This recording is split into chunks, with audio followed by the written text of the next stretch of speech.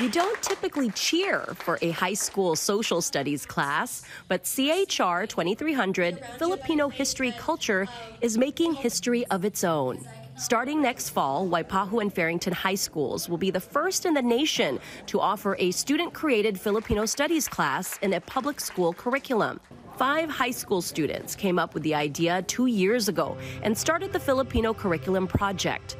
One of them, Raymart Bilyote, now studies at UH and will teach the course at Waipahu. Filipino kids who were born here weren't really learning about themselves in the classroom, so I saw that problem and I just told myself that, hey, you know what, like I want to teach this to really show the next generation of Filipino kids, students, that their history is worth talking about. Filipinos make up a quarter of the student population in Hawaii's public schools, the largest ethnic group. But even in schools where Filipinos are the majority, many youth feel disconnected from their culture. And while I was growing up here, I have always noticed that children, including me, weren't always so proud of their Filipino heritage.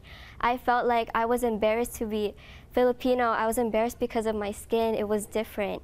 I was embarrassed about my Filipino accent, how it wasn't so strong as other kids and their smooth English accent. That shame, now pride, thanks to a course that validates the experiences of Filipinos in Hawaii and the diaspora. It'll focus on 6 units: identity, Philippine history, culture and connections, Filipinos in Hawaii and the U.S., Philippines in an interconnected world, and community engagement and civic action. For some, the project strengthens intergenerational relationships, bringing together teenagers, teachers, policymakers, parents, and grandparents. I was the bridge between my family and my culture.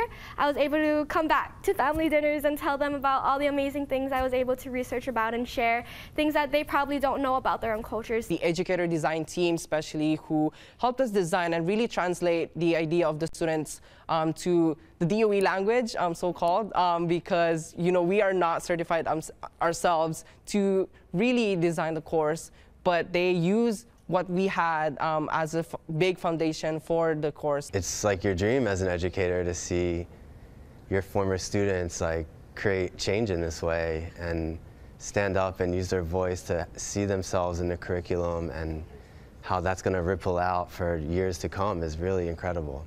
The project's hope? To make learning Filipino-American history part of every classroom, so we won't need a designated month to do so. And that would be one for the history books. Annalisa Burgos, Hawaii News Now.